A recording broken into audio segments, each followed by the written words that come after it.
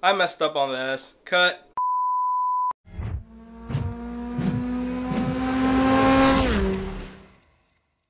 What's up guys, and welcome back to the channel. If you've been here before, thanks for tuning in to yet another video, and if you're new here, please get down there and hit subscribe, and while you're down there, hit the little bell icon so you get notified every time I post a new video. I guess I got rusty using the vinyl machine. I think the placement of my letters were wrong, and so it only got like a quarter of the S, so basically it didn't get it. But I think I got it fixed. I put the S kind of where it's supposed to be. The thing about this transfer sheet is that it has lines, so I tried lining up the lines right there so that it'll look good. Right here at the end though, I messed it up. So hopefully it lays on right. If not, we can just redo it, but I think I can make it work. So let's go ahead and do that real quick.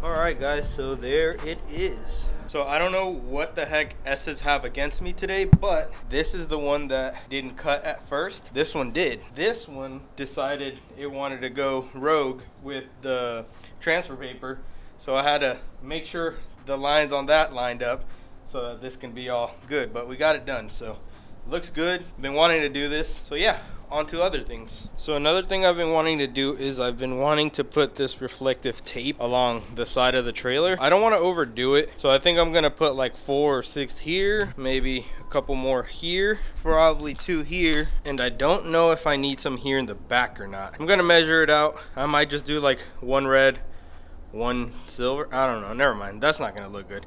I don't know, I'll figure out the back, see if I actually do want to put some there or not. So I'm gonna go ahead and throw that on real quick. All right guys, so here we have it.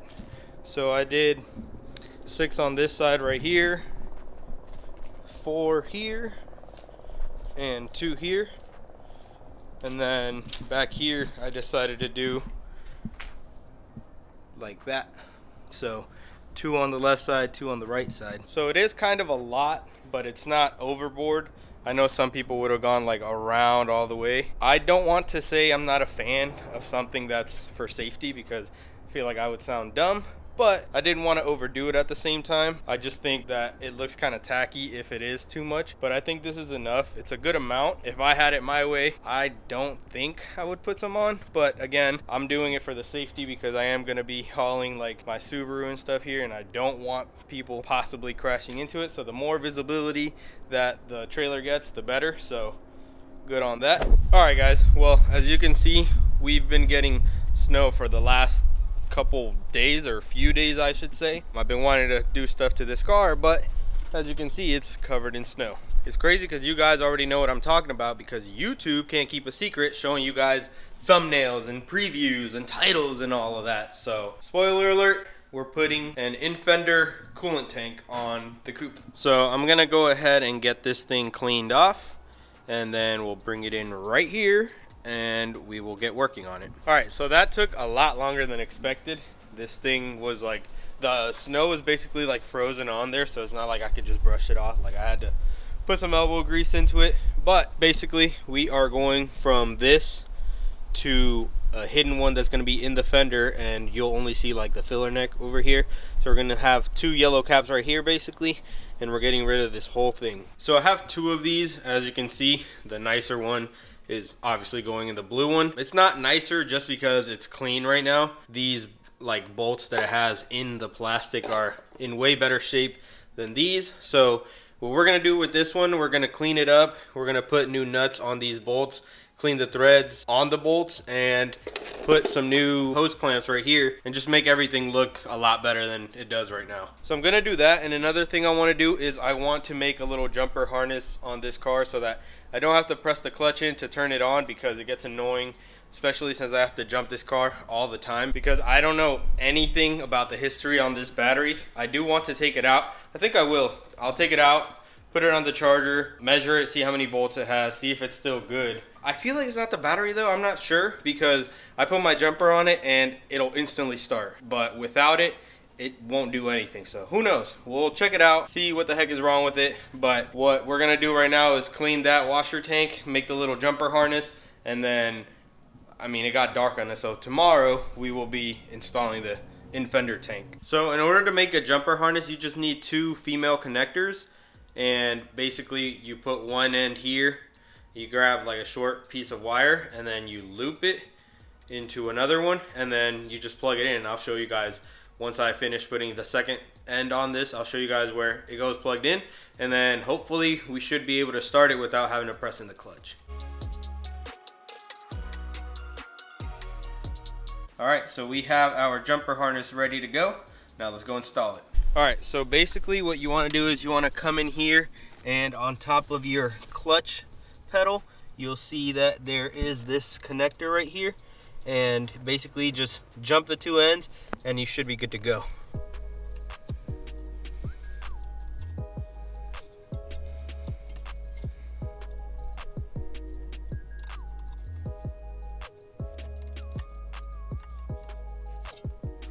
Alright, so basically this is what the end product looks like. So I'm gonna go ahead and roll down the window.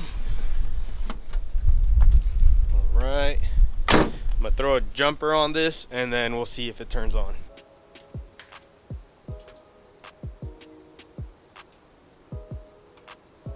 Alright, so it's not in gear. Let's see if it'll turn on. I'm not even gonna get in the car.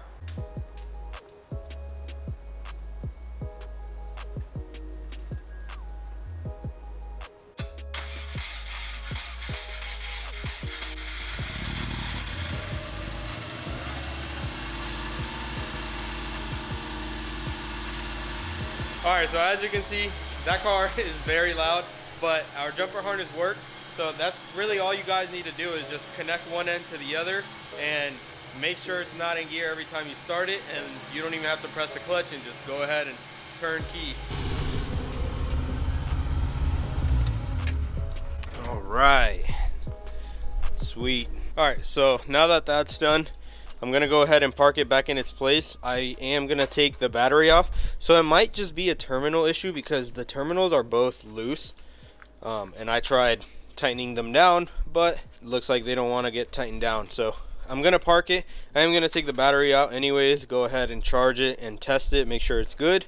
And then we'll be back tomorrow. We're gonna be cleaning the tank right now once I finish parking this. Alright, so first things first, let's go ahead and clean these terminals real quick. Alright, so let's go ahead and grab our multimeter and let's see how much it reads. Alright, well, let's see if you guys can read that. So we're gonna go ahead and test it out. Uh-oh.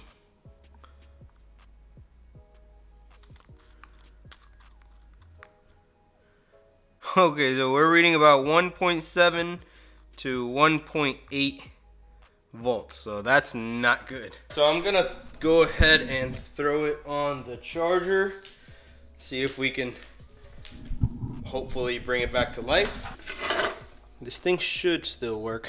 We'll see. So while that's charging, let's go ahead and get this tank cleaned up, put some new nuts on it, clean the threads, and put some new hose clamps on it as well. Alright guys, so I got this thing as clean as I possibly can. As you can see, there's still some gunk inside, but that stuff is caked on there, so I don't think it's coming off. I put dish soap in there, you know, mixed it up, took it out. I put degreaser in there, mixed it up, took it out. I even put a bunch of brake clean in there. That's what got the most of it off. And then other than that, I mean, it's staying on there, but it's pretty clean. This bracket right here, I don't have one on the other one, so I think I'm gonna take it off and I'm just gonna replicate it as best as I can, and I'm putting the replica on this, and then I'm putting this one on the other one because obviously everything nice goes on the blue car. So let's go ahead and remove these nuts. I got brand new nuts right there, and I have some hose clamps that we will be throwing on this as well.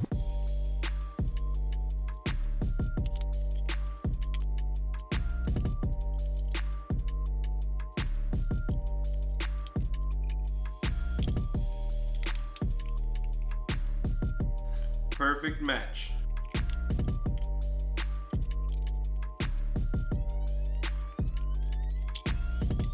Same size.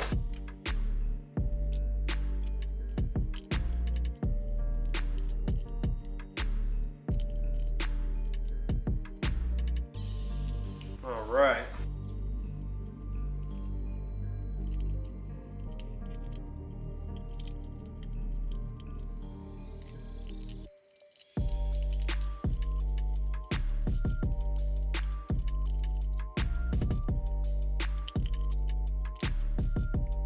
All right, guys, look how snazzy this thing looks now. I got brand new hardware, new hose clamps. This thing is looking nice. So I didn't put the bottom hose or the little rusty hose clamp that I had because I don't, well, this, for one, this is cut. So I don't know how long I'm gonna need. I know I'm gonna have to buy some, so this is probably going in the trash.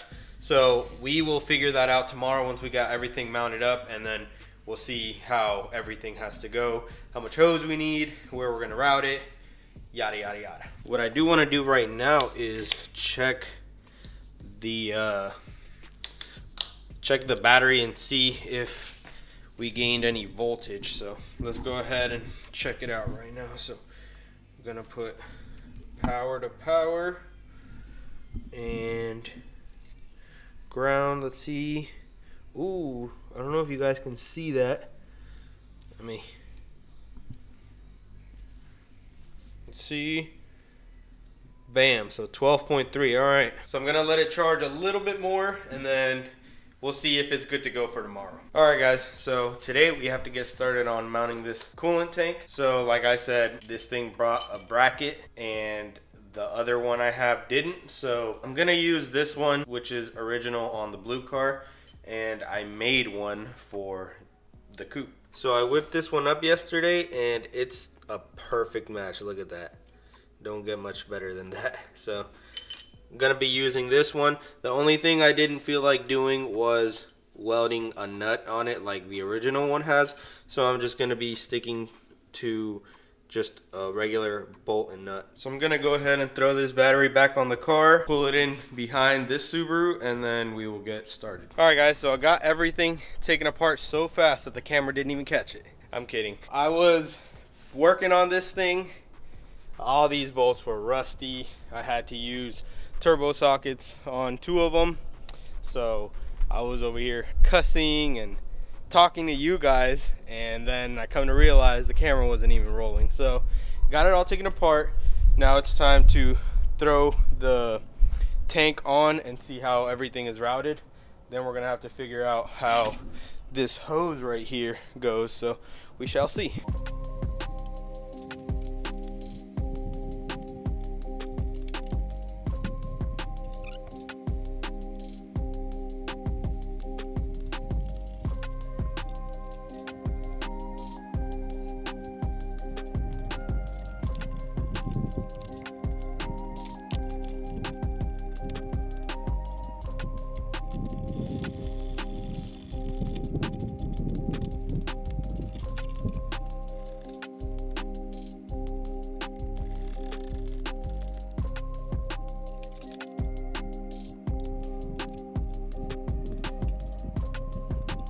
Alright guys, well this mod turned out to be kind of a bolt-on deal, which is pretty sweet. I was able to get it in the provided holes in the fender wall right here. So I just bolted it up, bolted this up. The hose goes down in the hole provided right out here, and then the hose, this hose goes in through there. Now this coolant hose right here that goes from the radiator all the way here, this was situated right here, right? So the hose went in there. It's actually long enough, if you just take it all out from there, it's long enough to reach all the way here, so it's pretty cool. Didn't have to do anything to it, just put new hose clamps and we're good to go. So now that that's done, I gotta throw this fender back on, but it's kind of smushed over here, and I want to try out this new tool I got at Eastwood the other day. So I'm gonna see if I can bring it back out. They opened up an Eastwood store a little over an hour away from here, so I made the trip out there last weekend. So I got this little tool because I want to try to roll my fenders a little bit better on this car, and I'll probably end up doing it on the coupe as well. So let's go ahead and try it out and see if we can get it to straighten back out.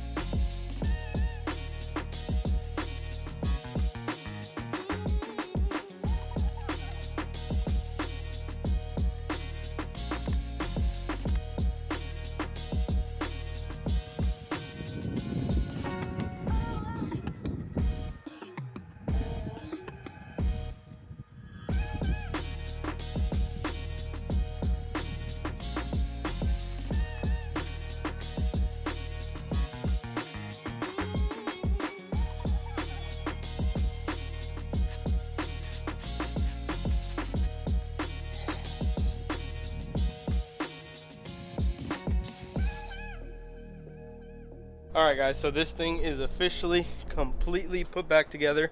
I did fix the issue with the door grabbing onto the fender. As you can see, now that it opens up, closes, no interference whatsoever. But man, I can't get over how cool and clear this area looks now. Like, this is a big empty space, and this right here is also a big empty space. So instead of having something bulgy here and something super bulgy here, we have these two little reservoirs right here. All you have to do is pop the lid on them, fill it up. I already did. And then pop the lid on this one, fill it up, and we're good to go. So yeah guys, if any of you guys are looking to clear up some space in the engine bay, I highly recommend doing that. If you didn't see my washer bottle mod, I will post it right over here. Go check it out. It really does clean up your engine bay really nicely, and I'm not done there. Like, I still have to move a bunch of stuff, eliminate a bunch of stuff, so the engine bay is gonna look super clean on both of the cars. But that's gonna do it for this video guys. I appreciate every single one of you for tuning in. If you haven't already, make sure you smash that like button